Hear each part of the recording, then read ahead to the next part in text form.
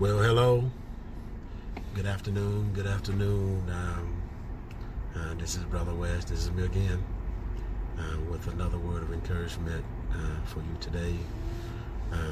Listen to this. Listen to this.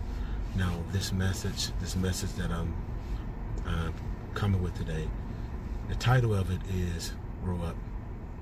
That's what it is. God has put it in my spirit, in my heart, and He's been speaking to me. And He's telling me to tell many that listen to me today to grow up. And I'm going to tell you what I'm going to do. I'm going to explain what He means by that. I'm going to explain it, and I'm going to give you two scriptures. The two scriptures I'm going to go from, it's going to be 1 Corinthians 13:11, and also Hebrews, the 6th chapter, and the 1st verse. And this is going to happen now.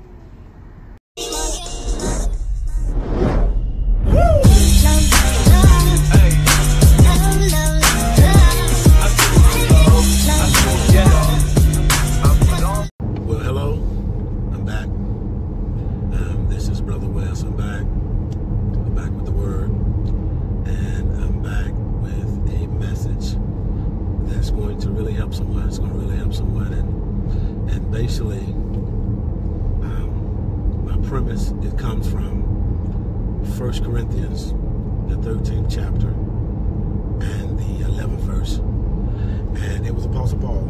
It was Apostle Paul, and he was explaining different places in his life, different mindsets, different behaviors, different stages in his life. He was explaining it.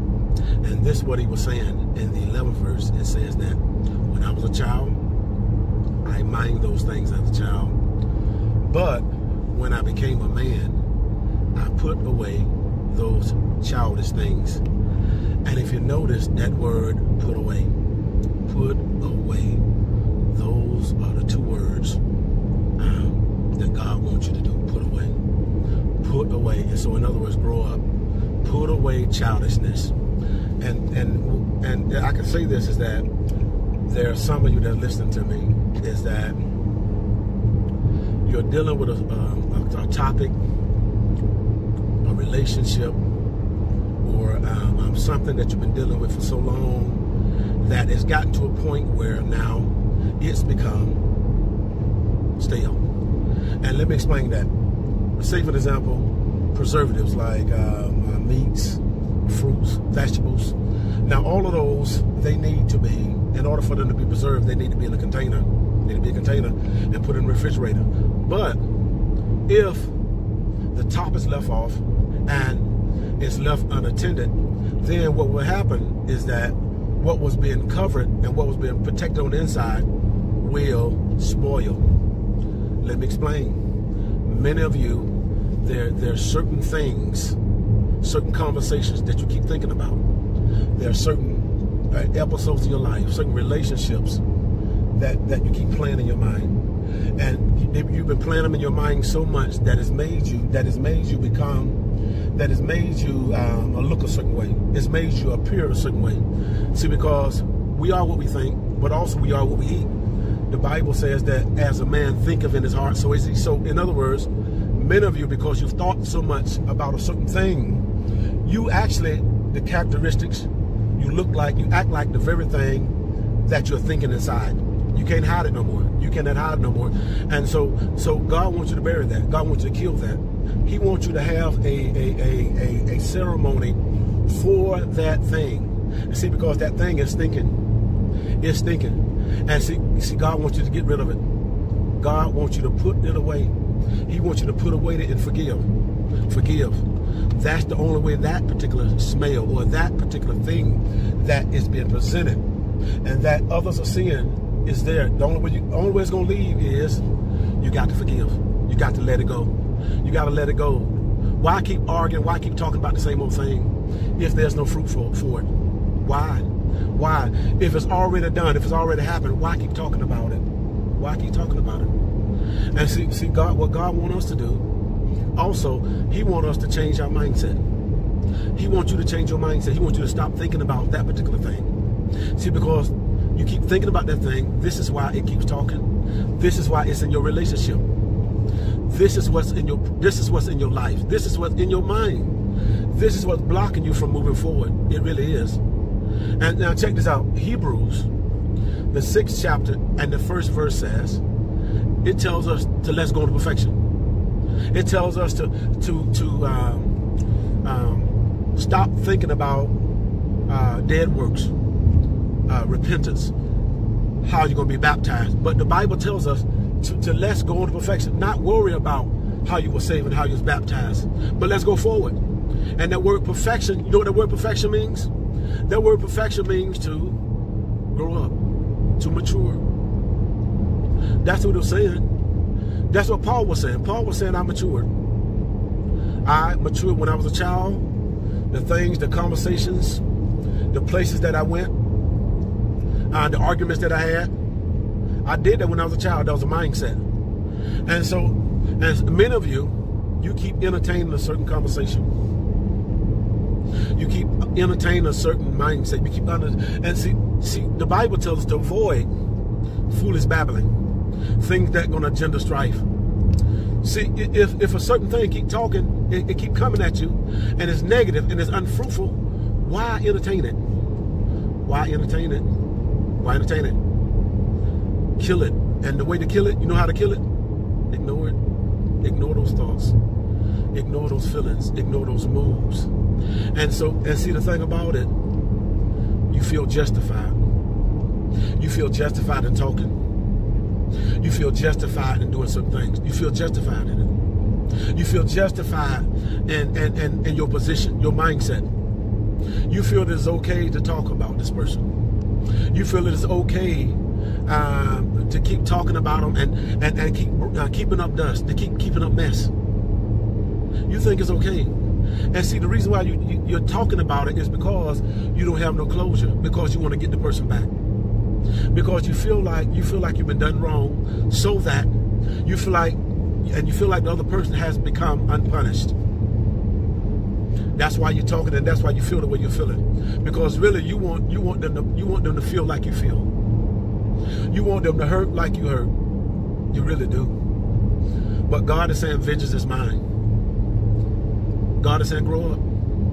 Grow up. You got to lay aside it. You got to let that stuff go. Even the Bible tells us to lay aside every weight and sin that will hold us back, that will beset us. Those weights and those sins, those conversations, you got to let it go. Even in your mind, there's some of you, you have created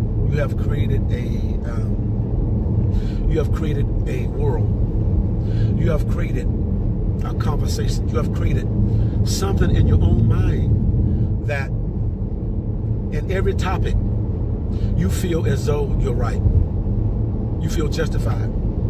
And like I talked about the other day, the Bible says that rebellion is as the sin of witchcraft, but stubbornness is as adultery. Stubbornness, adultery, that is an image. So in other words, you're stuck on yourself. You're stuck on yourself. You're stuck on your beliefs.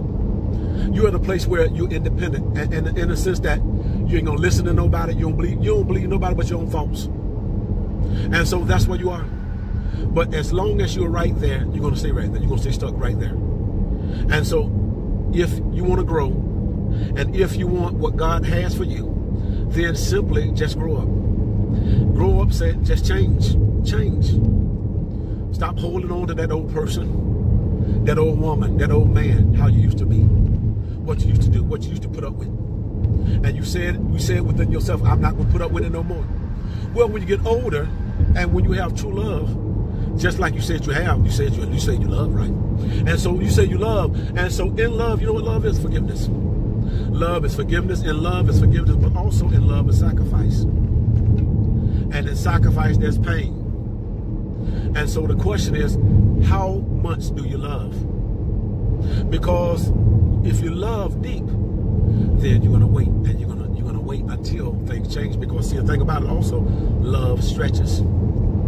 The Bible says that love covers a multitude of sin. And if God's love can cover a multitude of sin, that means that the love stretches. It means His love is big. His love expands. Matter of fact, there's a scripture that says that even when it comes to forgiveness, he'll put your sins in the sea of forgetfulness. You're going to forget them. God don't think about them. And so if God has forgotten and ain't thinking about what you've done, then why are you keep thinking about certain things that other people have done? Why? Release yourself. Forgive yourself. It's time to grow up.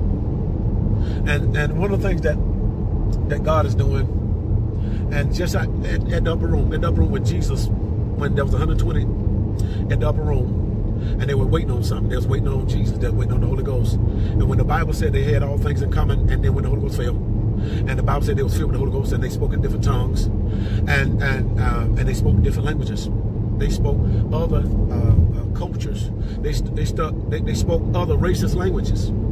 So in other words, they could relate with other people. And this is what God is doing with you. This is what God is doing with many of the believers.